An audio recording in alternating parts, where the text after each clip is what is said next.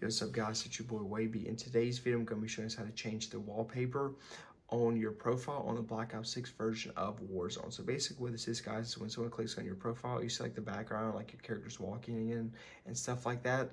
You can change the kind of the wallpaper or the background of your profile. So like maybe you earned a cool wallpaper you guys want to show off, or you just bought one that you guys want to put on as well. So you guys can change this in Warzone, which is pretty cool. So like, yeah, when people click on your profile, they can see it.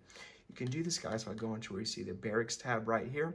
Under barracks, you guys want to go to customize and then go to profile and then go to where you see wallpaper, and you guys can change the different wallpapers you guys unlock. Some of these are locked through like campaign, Black Ops 6, or some that can be through the battle pass as well.